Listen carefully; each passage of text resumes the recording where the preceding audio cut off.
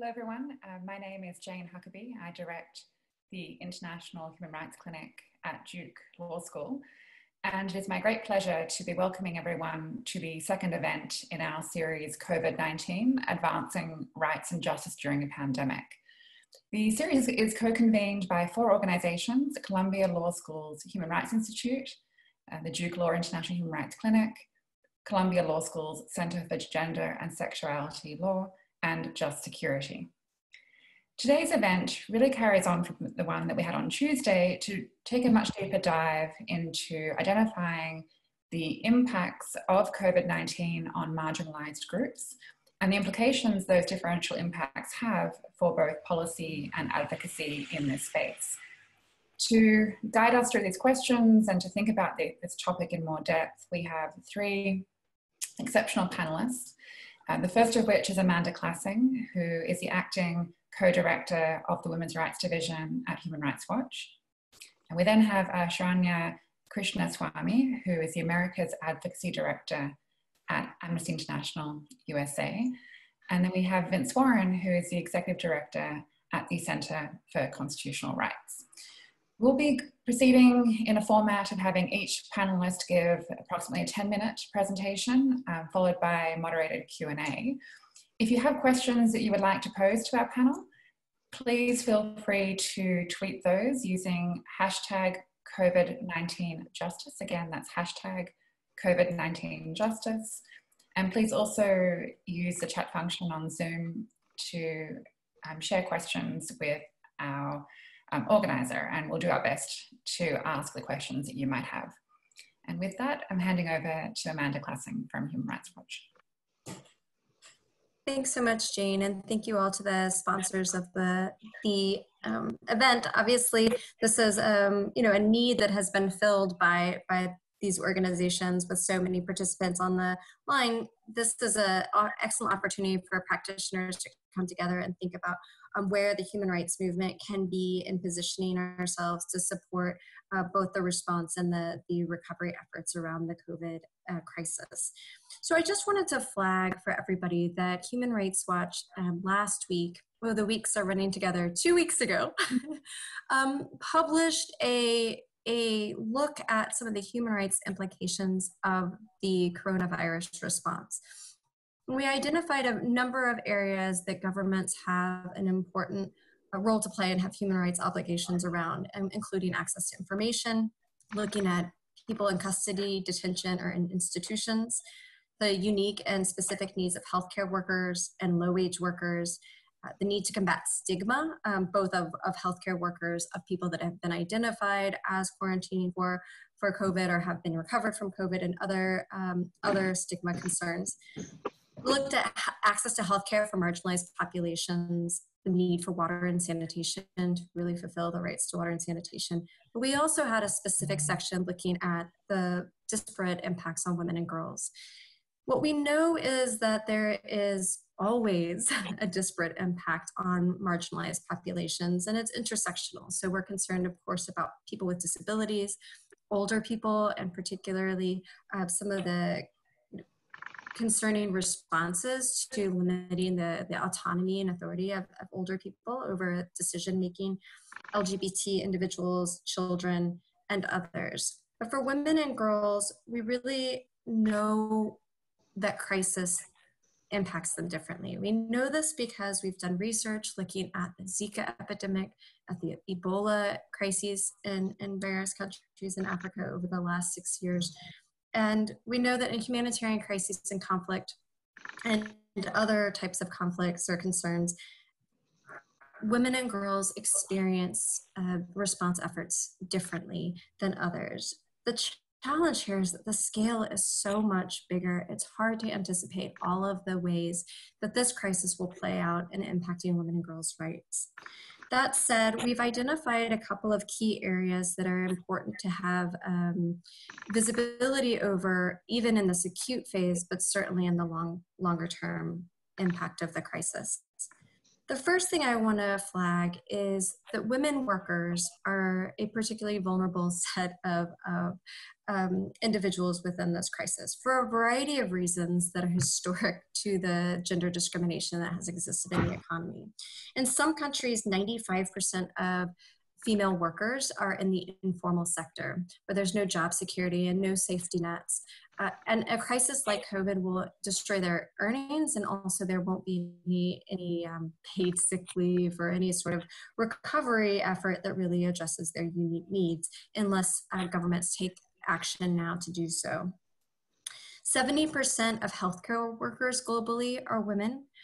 That means that any of the concerns that we have about healthcare workers is a gendered concern. We need to make sure that there's enough protection, personal protective equipment, but also that stigma is not reinforced, and that women and women that work in the healthcare sector can continue to care for their families as they care for patients. But we also know that women could conduct more than 2.5 times more domestic work and care work in the homes than men globally. And in this crisis, when people are in the home more, that added burden of trying to protect families' health, trying to keep hygiene in the home high, protecting and taking care of people that have fallen sick, and also caregiving work when children are out of school are going to disproportionately fall on women.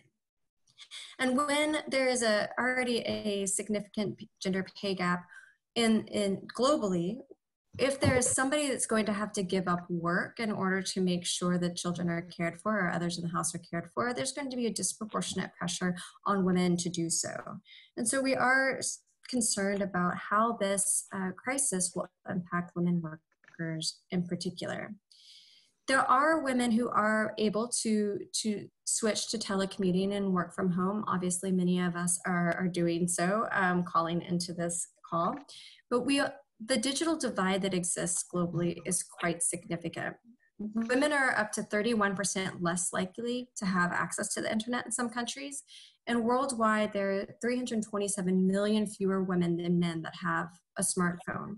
And we're thinking really about what are the household dynamics currently at play when there's only one or two devices in the home that is connected to the internet, and it needs to be used to access information about the current health crisis, how to protect families, how to continue to do work, and how to keep kids in school. If there are only a certain number of devices, oftentimes it won't be women who will end up having equal access or the access they need to continue productive activity or to continue their education.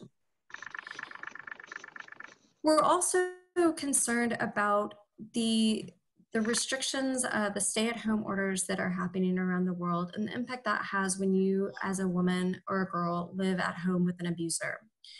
We're already hearing reports of increased rates of domestic violence and intrafamilial violence, and that's happening at a time where freedom of movement is restricted, and it becomes quite difficult then to access services, to flee, to enter a shelter space. Shelters don't necessarily have the tools in place to ensure that there's social distancing and that they themselves are also protected. And a lot of the stay-at-home orders and the different types of orders that have been offered by governments do not include access to information about who to call or hotlines or how victims of violence can continue to access services and protection that they need it under this current climate. So we're increasingly concerned that the anecdotal reports that we're starting to hear about increases of domestic violence will lead to even greater data that demonstrates that the risks are quite high. When I said we've been here before, we certainly have been here before in the sense that when we look at rates of domestic violence and other forms of gendered violence, they certainly do increase it in situations of crisis and conflict and high stress and lack of access to the public space.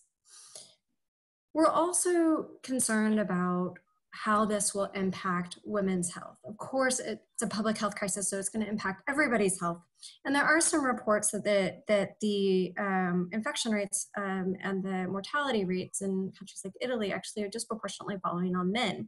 And yet women are heavy users of the healthcare system for comprehensive healthcare needs, particularly reproductive healthcare. And so we're already seeing reports where governments and hospitals are having to make difficult decisions about how women and girls can access the healthcare system for their routine needs, even in times of childbirth. And so there was a reversal of this policy, but last week, some of the New York hospitals who were really on the front lines of this crisis and needing to make difficult decisions about how to preserve resources and staff were making decisions to not allow women to bring in attendants, a companion during childbirth. What we know is companions are an important part of women's rights to rights respecting healthcare or maternity care. They can often provide the oversight if there's any obstetric violence, if there's challenges or concerns that women have. They can be advocates for women's health, and preventing women from having a companion is an extraordinary effort. And I think this is a great example actually of how human rights practitioners who are not public health experts have to really balance what we know are the human rights standards and the human rights obligations that governments have with what are very acute and public health crises. And what we have heavily recommended is to restate what are the rights of women and girls that are at play, and ensure that human rights principles then are reasserted. So in the case of the healthcare, women and girls trying to access maternity care should be participants in deciding what alternatives are put in place if in fact the highest level of restriction is put in place. One of the places where we've been very firm that governments cannot restrict is access to essential health care like abortion care. We're seeing around the world that there is a opportunism in this crisis for anti-choice activists and governments to limit women and girls' access to abortion care, a type of healthcare that cannot be postponed indefinitely and should in fact be accessed. So we're very concerned about the variety of ways that women's reproductive health care can be impacted. And finally, the last area that I wanted to highlight is girls' education. So there's been an extraordinary effort to increase the level of parity in education and primary education, and certainly more and more effort in secondary education. But we know that when there is a security concern or a crisis, that families are more often keeping girls at home than boys. And when girls are taken out of the education system, further investment in their education is often delayed or decided that it's not a priority. And that can lead to more pressure for child marriage. It can lead girls to have more caregiving responsibilities at home. And it also, has effects long into life. Once, if they are married off at a young age, then they can have a number of impacts to their health, to their economic welfare, and to rates of domestic violence. So I ran through so many different ways. There are, of course, more intersectional and gendered impacts of this crisis, but these are a number of the areas that we're seeing as acute. And certainly we're looking at the long-term effects as well. Charanya. Hi, everybody. Thank you so much to the sponsors for hosting this forum, to Amanda for those great comments. And really just to all of you for creating this virtual space for us to talk about human rights. It's great to be with all of you. My name is Charanya Krishnaswami. I'm the America's Advocacy Director for the US section of Amnesty International, where I direct our US-facing policy advocacy related to human rights in the Americas, with a focus on access to asylum at the Mexico-US border. So today I'd like to talk a little bit about migration and COVID-19 in the United States. I'll be focusing on some recent attacks on the right to seek asylum at the border, as well as the deeply concerning continued detention and deportation of non-citizens in the midst of this pandemic. So first, I'd like to talk a little bit about what's happening with asylum right now in the United States. For a lot of us, access to asylum at this moment is an emergency layered on to an existing emergency. The right to asylum has been under near constant attack since President Trump first took office. What is new is this powerful new purported justification of public health, invoking a pandemic to dress up the same xenophobia, the same discrimination, the same illegal behavior we have seen since day one. So predictably, upon the onset of the COVID pandemic, the first action Trump took to combat it was to issue a travel ban, which this administration appears to see as a sort of one-size-fits-all solution to every problem. On March 20th, the administration took this one step further, closing the northern and southern borders and issuing an unprecedented new order that would suspend the entry of all non-citizens without documentation at the southwest border. In practice, the vast majority of these people are asylum seekers and refugees. Thus, the rule empowers a total denial of access to asylum at the border. Now, the order was issued by the Centers for Disease Control and Prevention and invokes the administration's public health authority. This particular provision empowers the administration to suspend the entry of persons or property to prevent the, quote, introduction of a communicable disease. So what does the order do in practice? It allows border agents to essentially expel, and that's the term they use, expel any non-citizen without documentation, without any due process whatsoever.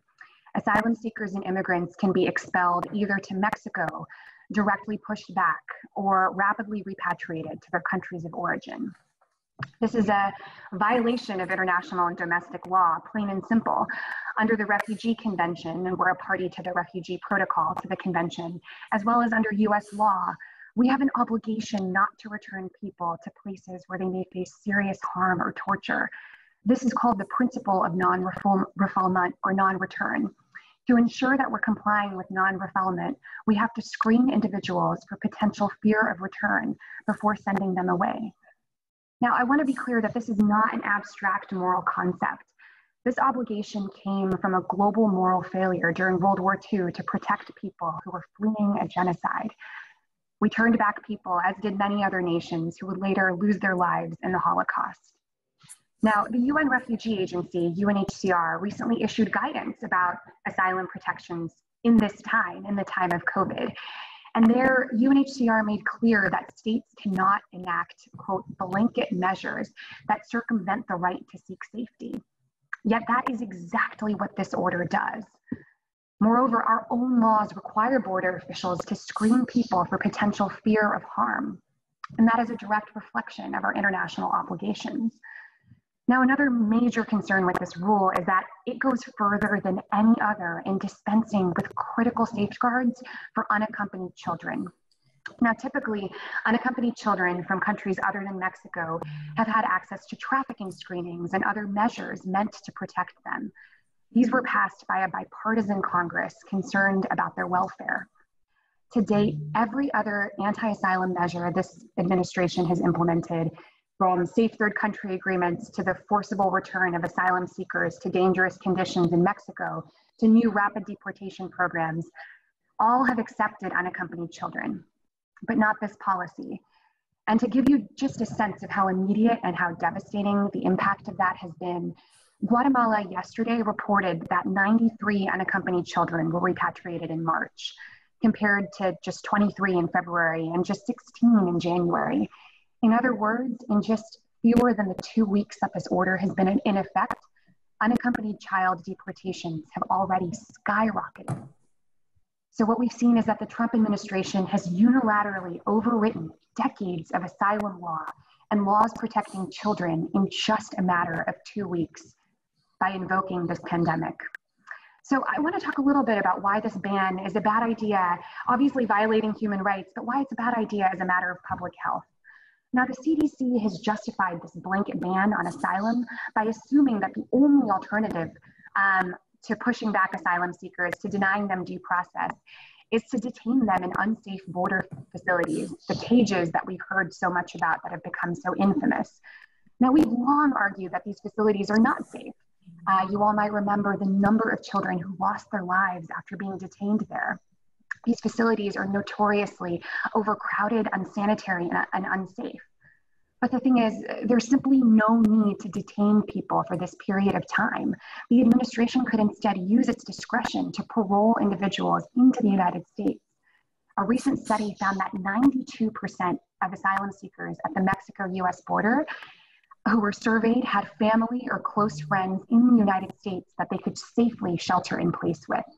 Allowing them to do that would allow them to socially distance, to self-isolate, in keeping with public health experts' recommendations. And what's more, pushing back asylum seekers to Mexico, which this rule allows the administration to do, will force them to survive in dangerous and overcrowded conditions in Mexico. Right now, as we speak, there is a refugee camp in Matamoros, which sits on the border of Mexico and Texas, right across the border from Brownsville. This camp is filled with asylum seekers who have been pushed back by the United States under a policy called Remain in Mexico. With this new order, the CDC order, potentially thousands more individuals will be pushed back to Mexico to survive in these same dangerous conditions. They are all the more precarious now. A COVID-19 outbreak would be a cataclysmically bad event in these encampments.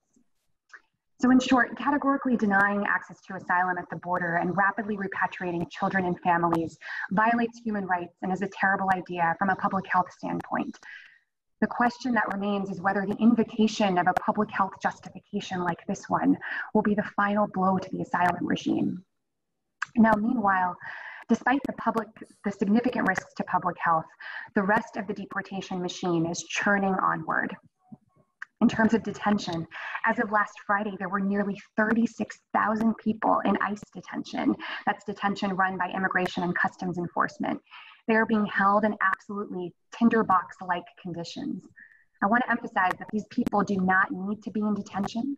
Detention is not punishment. Its sole purported purpose is to make sure that people show up to court, which the administration can do in a lot of different ways that do not require putting people behind bars. The blanket use of immigration detention is a blatant violation of human rights in normal circumstances, and in the context of this outbreak, it is nothing short of negligent. An outbreak in these facilities could be absolutely devastating, and public health experts universally agree that detainees must be freed in the midst of this pandemic. ICE detainees have described themselves as sitting ducks, just waiting for the onset of viral transmission in the places that they're forced to remain. At Amnesty International, we're calling for the release of all immigration detainees, not just in the United States, but also in other countries in the Americas that practice immigration detention, including Canada, Mexico, and the Caribbean islands of Trinidad and Tobago and Curacao. Furthermore, deportations are still continuing onward. Just this week, the Guatemalan migration authorities reported the first positive case of COVID-19 of an individual who was deported from the United States. Continuing deportations in this climate is a catastrophically bad idea. The United States is transferring individuals to places after they've been detained in the United States to places that are much less well equipped to deal with the crisis. The Migration Policy Institute reports that on average, the United States deports around 330,000 people per year. That's about 925 people a day. The risks of rapid transmission if deportations continue are clear. And one thing I want to point out is just the hypocrisy of continuing detentions and deportations in this climate. I just talked to you all about an order banning asylum at the southern border that's couched in public health concerns. But meanwhile, these other clearly risky practices are continuing. Somehow, for some reason, the only public health measures the administration embraces are those that harm immigrants, and it appears incapable of adopting measures that help them and preserve our collective public health. So what are some of our key concerns regarding COVID-19 and migration response? First of all, the conflation of COVID-19 and migration itself. I just looked this up. It appears that about 173 countries have issued travel bans of some sort upon the onset of this pandemic. But it's important to remember that COVID-19 is not a migration issue. The virus, of course, doesn't care about migration status. Conflating these two harkens back to the ugly history of treating migrants themselves as a sort of pathology, as disease carriers, a tradition that looks back to the Chinese Exclusion Act, to practices on Ellis Island, to restrictions on Haitian migration during the HIV/AIDS crisis. We're also gravely concerned about the entrenchment of these new and restrictive norms, even after the pandemic. Autocrats weaponizing a pandemic to achieve long-sought policy objectives that are going to be incredibly difficult to unwind, even in the aftermath. There were reports that Trump, when asked about the CDC order summarily ending asylum, mused that perhaps it could continue after the pandemic. So how do we as advocates ensure that these measures do not become the status quo, particularly when people are making decisions that are often based in a visceral fear and a sort of visceral desire to protect one's own? Well, I think one of the key takeaways has been that COVID-19 has demonstrated our interconnectedness as a national and a global community. For some of us to be healthy, all of us have to be healthy, right? This is a version of the Emma Lazarus quote that until we are all free, we are none of us free. In the migration context, what does that mean? Well, first of all, every part of the deportation machine has to grind to a halt, from enforcement to detention to deportation. And we cannot be allowed to suspend vital protections for asylum seekers and unaccompanied children simply by invoking this pandemic. Instead, policy choices must be grounded in the recommendations of public health experts. That means, in this case, allowing asylum seekers to be paroled in, screened as necessary, and sheltered in place with their families and their loved ones. Finally, all persons, regardless of status, should have access to equal treatment and testing.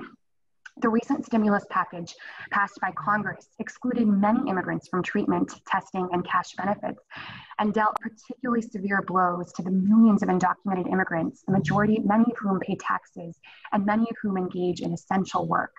For example, 75% of the farm worker force is undocumented, yet their work is deemed essential. They are out there working to ensure that you and I can have food on the table right now. So protecting people regardless of status is not just the correct thing to do from a human rights standpoint. It is also the best practice from the perspective of public health. I'll stop there. I'm happy to answer questions. Thank you so much. Thank you. Vince. Thank you so much. It's great to be with everyone and my co-panelists for their wonderful presentations. I'm Vince Warren. I'm the Executive Director of the Center for Constitutional Rights.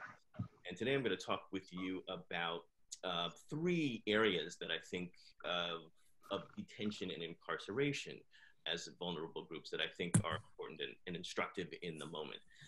I will start off by saying overall what we are seeing now and what we will continue to see is not just a conflation, but I think also a contradiction, a tension between public health initiatives and criminalization initiatives. And I call them criminalization initiatives because we're really not living in an era where our governments are putting forth neutral criminal justice policies. What we're seeing is that a lot of communities that have been criminalized and therefore flow into the criminal system are now being held, and being held not just in terms of having their liberty limited, but now they're being held in essentially what are death boxes in prison. So I want to talk about three areas that are somewhat, where there's a relation, but I think there's somewhat different. One is a brief discussion about Guantanamo, both the origins and the current state of it. Two, I want to talk about our prisons and jails. And then three, I want to talk about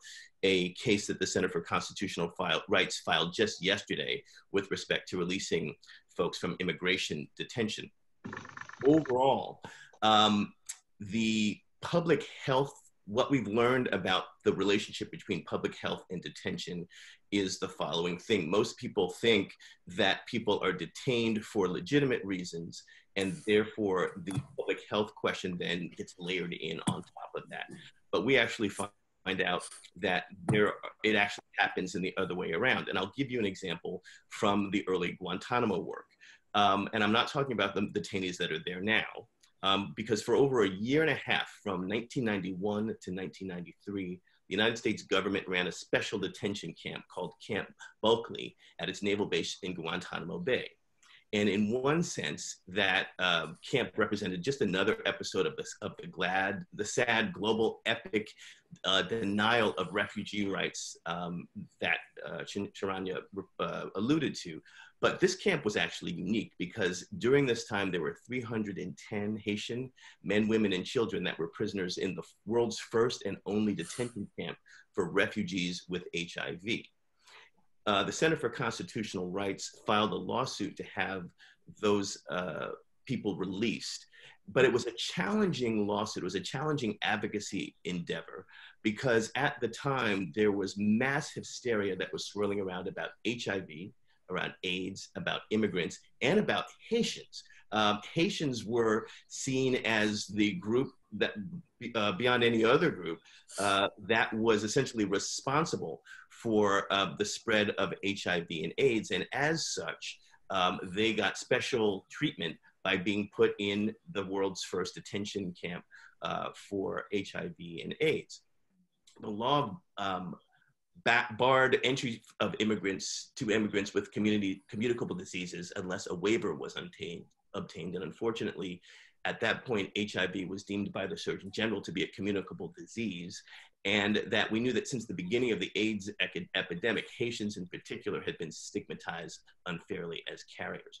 So we have a scenario where the public health rationale to prevent the spread of HIV/AIDS in the United States was framed as a criminalization and stigmatization of Haitians coming to the United States. So not only were the borders closed for that purpose, something that we're seeing similarly right now, but those people were detained in Guantanamo Bay in these camps. Fortunately, the court in 1991 released all of the people from that camp, and they also closed the camp, which is very significant. And I think it's going to be a key advocacy move that we're going to be seeing moving forward right now. I wanted to talk about the back end of Guantanamo, because as you know, that there are 40 men that are being held in Guantanamo right now, which the Center for Constitutional Rights represents some of them. And the situation is somewhat different in terms of the COVID-19 disease. There has been one reported case of COVID-19. It is not a Guantanamo detainee. It is a Navy officer that works on the Guantanamo base. And what's interesting about the response there has been that the base has essentially been divided in two. So there is the part of the base where the military operations and families live, which is on one side of the mountain, and on the other side of the mountains is where the detainees are housed. The Department of Defense has taken steps to isolate that one Navy officer who is now in quarantine and isolation. He is separated from the entire base, and the entire base is separated from the entire detention facility. The guards that are in Guantanamo guarding our clients are in the detention center with the detainees at some level, keeping them safe from the spread of COVID-19 that's happening in the rest of the base. But here's the challenge that's happening here. And this will be true of immigration detention, detention in jails, detention in prisons, detention on Guantanamo, is that the main challenge right now with advocacy is that we have all been advocating and have been trying to tell people for many years and many decades in some cases that healthcare is inadequate. It is not only inadequate, it is abominable. It doesn't work. And so what we have now is a COVID-19 public health crisis that is now being superimposed on two things: an inadequate medical health system in detention and the inability to have people keep themselves safe through social isolation and things like that. So in the Guantanamo context, 3 years ago now, in 2017, we filed an emergency motion asking for an independent medical examination of one of our clients, Sharkawi al-Hajj, who was a Yemeni who'd been detained without charge in Guantanamo since 2004. He'd been held in secret detention and he'd been brutally tortured for 2 years.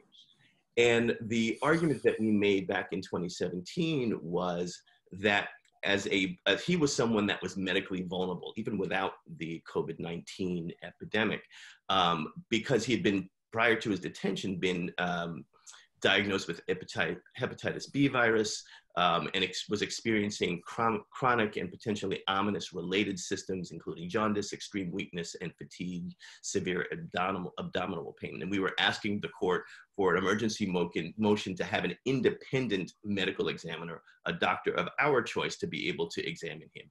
And even that motion, absent COVID-19, was denied. So that will tell you a little bit about how prison rules and national security rules and criminalization rules will almost always trump the public health rationale. When we think about detention in the United States generally, again, the problem of prison healthcare in the best of times has always been inadequate. There is terrible infrastructure. People don't have soap. People need to understand in our domestic prisons and jails that people are not held in isolation like they are in the movies. People are housed together. At Rikers Island, the largest jail in the New York City area, people are held in dormitories that are 50 men in a dormitory. The women are held in dormitories as well. People sleep 3 to 4 feet away from each other. And there is absolutely no ability for anybody in detention or prisons to be able to comply with the CDC guidelines. So the things that we are spending our time and energy doing, number one, keeping ourselves isolated from other people that potentially have the virus. Number two, keeping ourselves isolated if we feel that we might have the virus. Number three, washing our hands all of the time. All of those things that that the state is requiring and asking of us, all of those things are impossible under the current way that jails, prisons, and detention centers are being operated.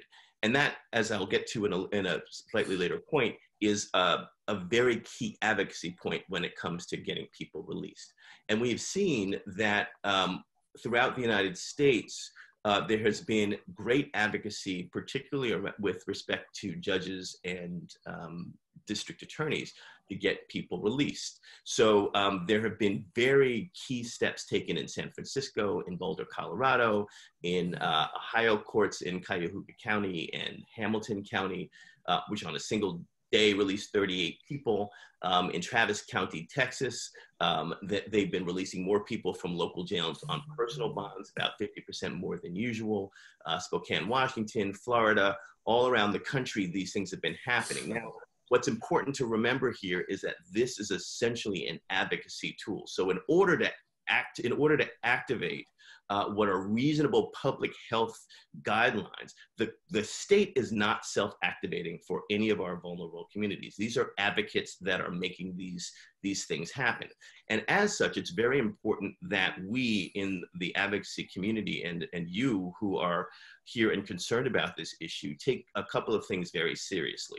The first thing that needs to happen is that you have to dispense with the idea that criminalization and safety and fear around crime trumps the public health crisis. I probably shouldn't use the word Trump, but overshadows the public, or is a higher priority than the public health crisis. The public health crisis is the #1 priority. And because it's the #1 priority, it actually, it lays bare all of the fissures and cracks and problems of the way that we incarcerate people right now. So the problem isn't what are we to do? We can't release people back into the community because they're dangerous, but at the same time, we can't keep them where they are because they're going to be exposed to the virus. That's the wrong way to think about it. The right way to think about it is because of the way that we've structured our jails and prisons, people are sitting ducks. It is a state responsibility to release people back into communities so that they can self-isolate and take the same measures that we are. So it's important as advocates and for you all to really not get caught up into the criminality and danger narrative, because when we look at the suspected number of deaths, even as we flatten the curve, which end up being over 100,000 people, the #1 risk that we have in this country and globally is not coming from people who are going to be released from jail and what they might do. The #1 problem is what happens when we don't allow people to isolate. #2, with respect to jails, that I think is very important. We should not allow jails and prison systems to use their form of isolation to be able to keep people safe, because isolation for us means sheltering in place, staying at home, worrying about whether the Wi-Fi works, trying to keep the kids occupied while you're working.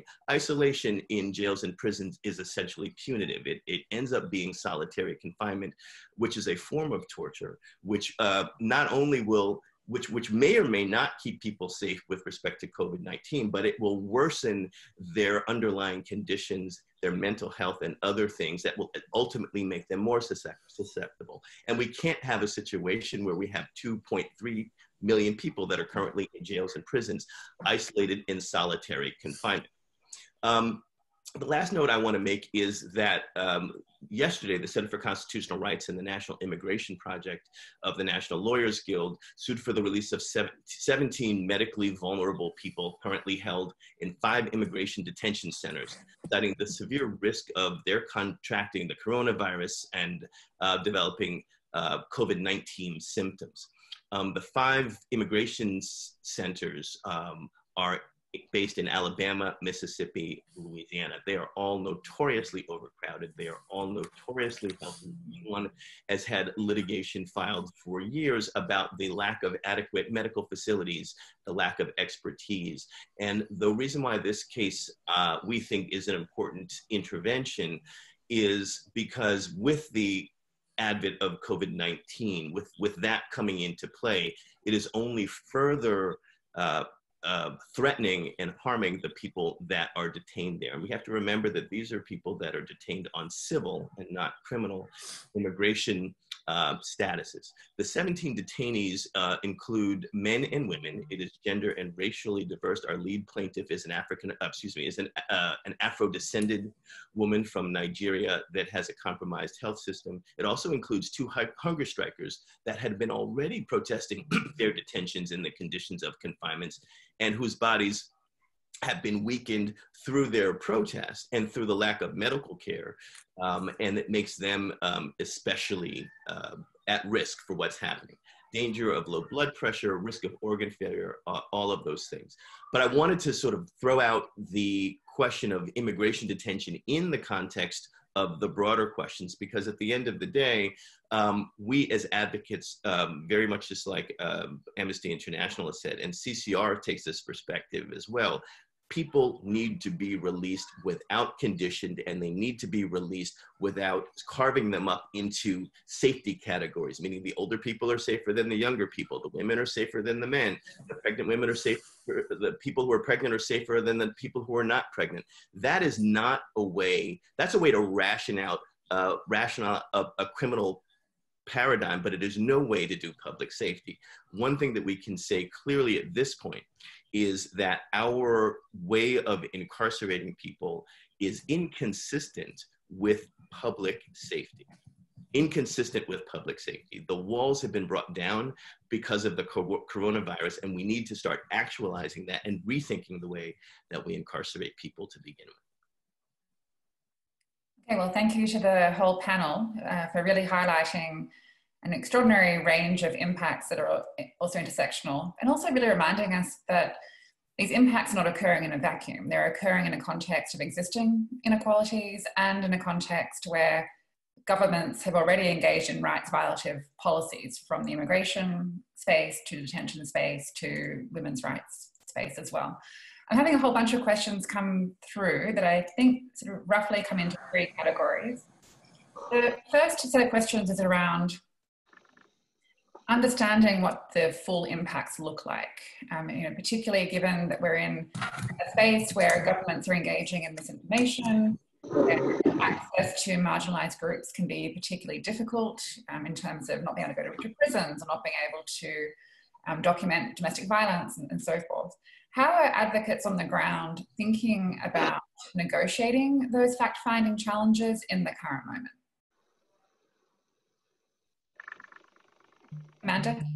Maybe I can, jump in there. Okay, I mean, I want to start by saying, grassroots organizations and organizations, particularly in the Global South and in communities throughout the United States, they're on the front line both of supporting their membership and their communities and really flagging what are significant concerns coming out of their communities.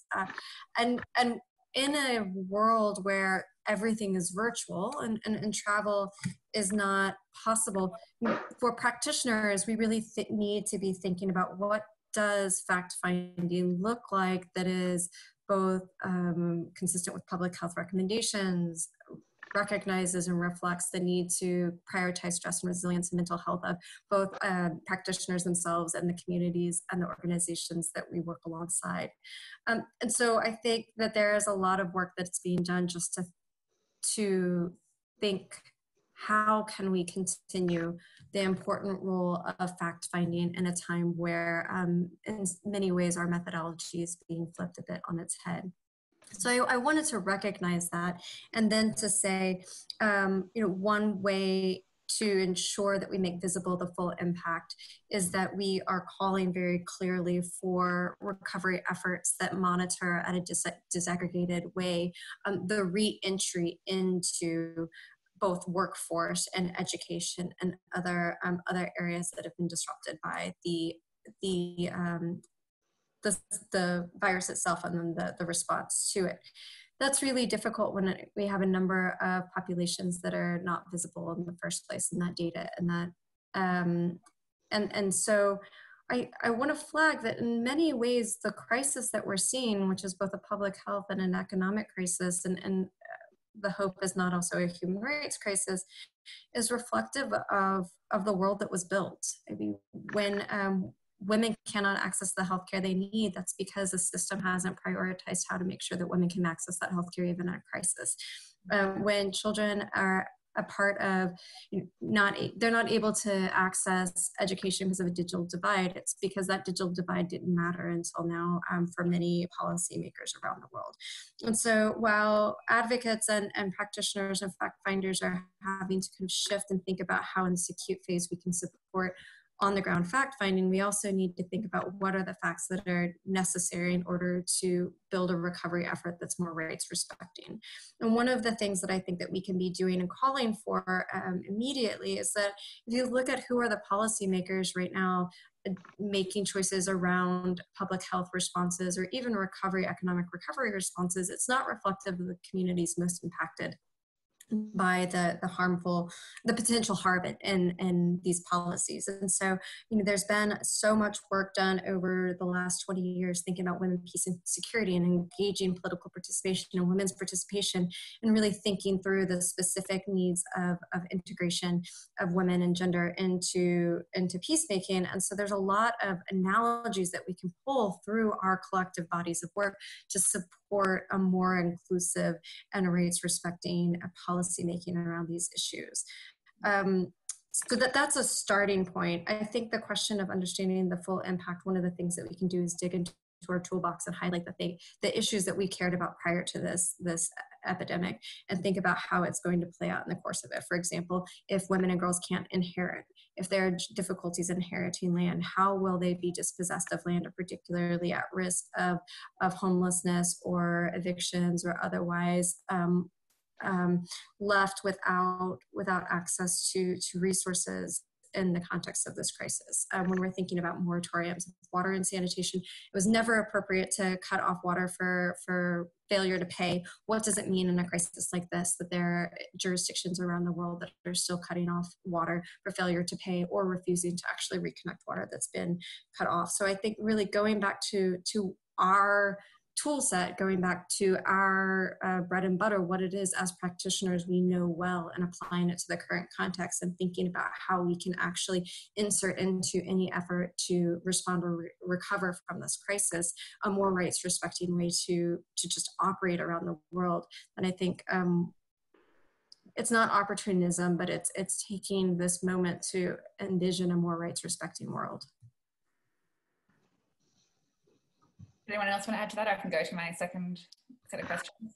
Sure, I'll just add one quick thing, and that's the role of government transparency. So right now, it's not even just us as human rights reporters and monitors, but also even journalists who are unable to do that work of monitoring and reporting in the same way, using the same modalities. They too are seeing their modes of operating really dramatically shifted in the midst of this pandemic. So to offer one concrete example, something we're calling upon the government to do is, in light of this new border order that summarily expels asylum seekers, we're demanding that they, periodically report on demographics, on where these people are going, on what they look like, because there truly is no other way to access this information other than the government giving it to us, just because our ability to monitor is so deeply constrained. And so that's something that I think is really important. I know that different agencies have had different levels of transparency. Immigration and Customs Enforcement, Vince mentioned, you know, the Interior Enforcement Immigration Detention is run by ICE. They have been periodically reporting on, you know, COVID, people who test positive for COVID in immigration detention.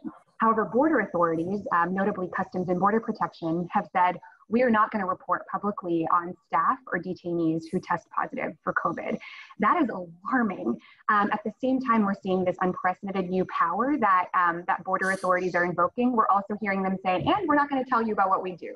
And that is super, super concerning. So demanding transparency right now, given our own constrained abilities to monitor, is critical.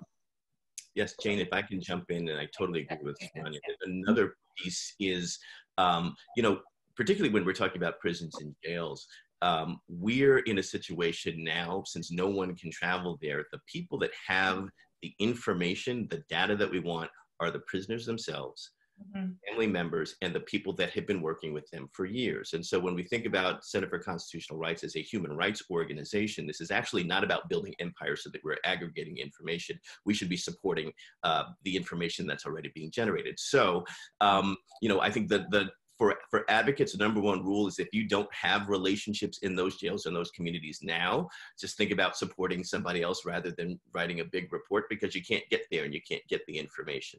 And another piece for advocates generally is that we can also think about the marginalized communities that we are talking about and that we're working with have systems of getting information out and to us and experiencing it ways before there was an internet, before there was a Zoom call, and before there was COVID-19. So going back to connecting with the information that is being generated, the demands that are being sent out from people in jail, being able to work with independent journalists who are also pulling that information out becomes really key.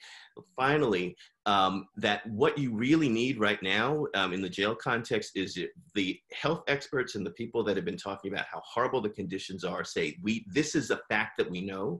The thing that we don't know, and that's still emerging, is the effect of COVID-19 on this terrible fact. And that should be enough to at least prompt an advocacy discussion with decision makers, saying that we can, since we can't fix the thing that we know and we don't know this other thing, what we need to do is we need to get people out of that situation. Yeah, thank you, Vince. You really actually foreshadowed one of the questions that we had, which was around exactly like how do you sort of work with those marginalized groups to, you know, ensure there's an amplification of the impacts they're experiencing, like in these ways. We have a whole bunch of questions that go to better understanding the impact on certain groups. And I'll just note that we will have more events in our series that will do a deeper dive on trying to understand, for example, impacts on refugees, on persons with disabilities. But we do have a bunch of questions that particularly go to Charanya around understanding migrant workers' impacts outside the United States. So I'm just reading one of the questions about, you know, we've seen reports of targeting of migrant workers in India and Africa, of spraying migrant workers with disinfectant, of requiring them to walk long distances home. How do we fully understand those impacts? And a related question, I was going to throw this one in there too, is how do we protect refugees and asylum seekers from the increased surveillance being put forward as part of the COVID-19 response? So Charanya and then Amanda. Sure, absolutely. Starting with the question of migrant workers, I think this goes to the point that I think Vince and Amanda both made, which is that the situation, like the status quo ante, was so horrific and so exploitative. And we know that layering a pandemic on top of it, the situation can only get worse. I think a favorite tool of autocrats around the world is xenophobia and scapegoating. And it's really, really tempting and really easy to do that and see that in this context. And we see that around the world in the situations you mentioned in India to right here in the United States. And what I find particularly troubling about the States, which is the context I know best, is just that at the same time we're demonizing immigrants, we're also relying on their labor to survive. And they are at the forefront of pandemic response. And yet even Congress failed to realize that in passing the stimulus measure that left out a huge swath of individuals. And doing that is not only cruel and like that's reason enough not to do it, but it's also a terrible idea because we need to all have access to health in order for all of us to be safe. It's not enough to cover just a segment of the population without offering holistic coverage because that endangers all of us. And that's that's really what I think that should be a lesson of the pandemic, that we are a single social fabric, and we need to act accordingly and protect each other and all of us. As to the question about surveillance of refugees and asylum seekers, it is a huge concern. An element of this new regime at the border is sort of like rapid fire biometric processing for individuals who cross between ports of entry. And we understand that is only to capture individuals who present potential risks to public safety, so they can further be detained or what have you.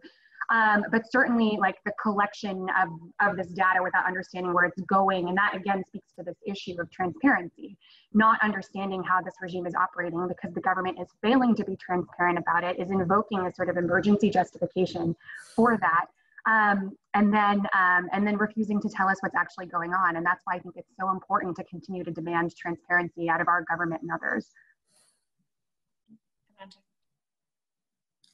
Yeah, I just wanted to flag, and one of our big concerns, of course, is with migrant domestic workers, because so often migrant domestic workers are, if they're going to be sheltering in place, they're going to be sheltering in place and actually providing caregiving responsibilities, and likely increased caregiving responsibilities at a time where they're going to be less visible, less able to access services or even information outside the home. And so that's a particularly vulnerable migrant population. But more generally, when there are inability to travel, when migrant workers are being detained or put into quarantine and not able to access sufficient health care, there are a number of concerns that start to really unravel. And when there is a whole regime set up in some countries to address abuses within the migrant domestic worker communities, those systems, just like a domestic violence shelter, may not be working in this current context. And so, that this is a broad swath of individuals around the world that have a particular vulnerability that need specific responses that go from everything to ensuring that their rights respecting quarantines or rights respecting that they still have access to wages, that they have access to the ability to travel if they need to, and that they have access to services if they're facing abuse in their workplace. I have another set of questions, which will be our last set in our remaining time. A lot of people who've been attending the session have really wanted to talk about what happens next. Like, how do we look forward in thinking through what a human rights compliant, what an intersectional approach to remedying these impacts on marginalized groups might look like. So we have questions that are asking, for example, Vince to reflect on how best to instruct judges to assist vulnerable communities. We have questions, a lot of questions about reproductive health and reproductive rights, and trying to understand what the position of Human Rights Watch and Amnesty International is on protecting the rights to reproductive care during the pandemic. So if you could, although I know it's a little bit not sufficient, but if you could all potentially just reflect briefly on what a major call for action looks like going forward from the perspective of your organizations and issues on which you work. Amanda, do you want to start? Sure. And we highlighted a variety of areas that we're watching and concerned of, and so there are a lot of different policy responses for any number of those. And I've highlighted we're really digging into the countries where there are inconsistencies in inheritance and succession laws to make sure that those are secure and in place in the event that women need to be able to have access to those secure property rights. On issues related to reproductive rights, ensuring that some of the barriers to being able to access at-home abortion care are lifted either by the FDA in the United States or by other authorities in countries around the world. And ensuring, we're starting to monitor and thinking through whether or not there will be delays and challenges in supply chains, but also as we start to lose healthcare workers that are typically providing reproductive healthcare, how are women losing them in the fight against this terrible epidemic? How do we ensure that women and girls continue to keep access to services if they aren't able to access the care that they used to be able to provide? So we're still thinking through kind of the long term, and the acute phase, we're really fighting against this opportunism by anti-choice governments and individuals to try to have access to essential health care. I'll leave it there so everybody has a chance to weigh in. Thank you. Charanya, and then Vince. Sure, yeah, I'm just reminded of this really great piece in Slate called America is a Sham, and I highly recommend you check it out if you haven't already. But it sort of talks about how all of these arbitrary rules and restrictions have been unwound as a result of the pandemic. So for example, I mean, the opening example was just bringing in a bottle of hand sanitizer that's greater than the 3 ounces typically required on a plane. All of a sudden it's fine to bring in a 12-ounce bottle of hand sanitizer. That's a very minor example, but then it goes on to talk about, moratoriums on evictions in the wake of COVID. That's a good thing, but why are we evicting people who are potentially facing life-threatening emergencies pre-COVID or post-COVID? And I apply that same logic to a lot of the architecture of detention and deportation. So for example, why is it that our first response to asylum seekers at the border is to stuff them in overcrowded and unsanitary cages? That was never okay. It's obviously not okay now, but it wasn't okay before. And the same goes for this blanket arbitrary practice of immigration detention in the United States. Why is it that we detain close to 40,000 people as our average daily population? That's not, that wasn't okay before COVID. It's not okay now. And I think this pandemic is causing us to re-examine some of those practices, seeing more mainstream acceptance of the decarceration movement, which of course has existed separate and apart from COVID and should continue to exist. And my hope is that we can look at some of these practices that we suspended or reevaluated in light of their public health risks, and also think about them through the lens of human rights, whether these were ever okay to begin with. Thank you. Yeah, thank you. And I would say that the intersectional approach that we're thinking about at the Center for Constitutional Rights is one that really is trying to use this moment to build the world that we want, rather than to fight against the millions of things that we don't want. By the way, all of those millions of things will be happening in the next 3.5 months if they're not happening already. So number one, we live in a time where we in this country, and I think, and actually internationally, that we're relying on the concepts of bans, borders, and walls to keep us safe. And the problem is that every time that we have a situation like a COVID-19 pandemic, the instinct is to build the bans, to make the bans more active, to build the walls higher, and to keep people out. And it's the exact opposite thing that we need to do. Just like we have to act against our instincts to sort of not go to work, it's the same way that we have to think about the bans, borders, and walls, that they have to come down, because we're not going to keep ourselves safe by keeping people in isolation and excluding folks. It's just not going to happen. Number two, we have to be very clear about the role of militarization that is coming. We know that in the third stimulus package that came out, there were millions and millions of dollars that went to law enforcement. For what? It said that it would keep the law enforcement officers safe, but we know that that's actually not what's going to happen. If we even go back to after the AIDS epidemic, as soon as the funding was happening with respect to giving money to law enforcement and states for AIDS services, it was contingent on those states creating a criminalization regime for people, for example, spitting on folks that have AIDS, even though spitting on people was not a way to transmit the disease. So we're going to see a lot of those things. And the intersectional approach is one in which that those of us that are working in particular areas are very attentive to other areas as well. So for people that are not working in reproductive health, when you're thinking about the idea of what is medically necessary, and then we find that these states are now saying, well, what's not medically necessary is abortions. So we'll just go ahead and try to ban those things under a public